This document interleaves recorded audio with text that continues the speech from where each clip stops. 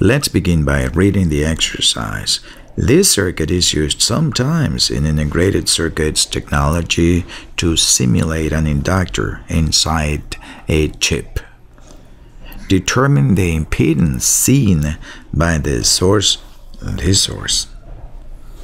as a function of the component values R and C. Hence, find what is the equivalent inductance LEQ. So if you compute that the ratio between VIN and IN is the impedance seen by the source, that will be equal to J omega LEQ, some LEQ, and you need to compute LEQ. Let's proceed. We realize there is negative feedback on this op-amp over here, so the voltage Vn is equal to voltage Vp, but Vp is directly Vin, so we write this voltage here is Vin, the input voltage. And the same thing can be said about this other op-amp. It has negative feedback. Vp is equal to Vn and Vp is Vin, V input voltage. So we have that. Now we can compute the current on the leftmost resistor is just Vin divided by the resistance, right? But because this current here is 0, it's the input current to an op-amp, then that is the same current. Vin over R is the current in this resistor as well, and it's producing a voltage drop that is, of course, Vin in this resistor. So the voltage here is 2 times Vin, is Vin plus this drop Vin, 2 times Vin.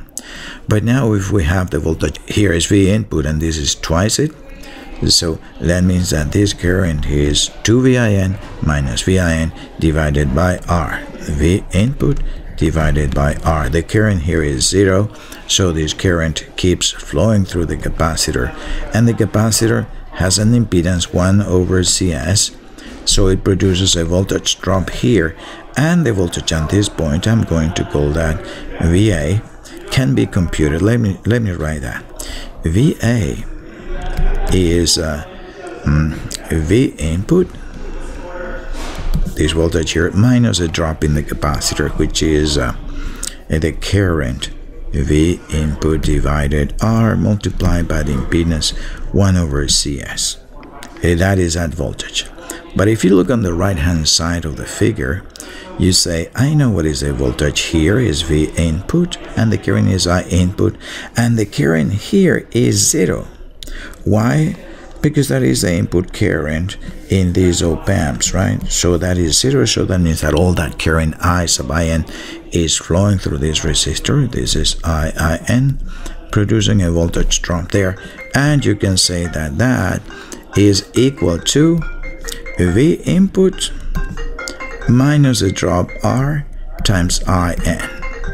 We have one equation, so we can move VIN, we can cancel out these two, so positive signs, and we can divide both sides by IN, and we get that V input divided by I input is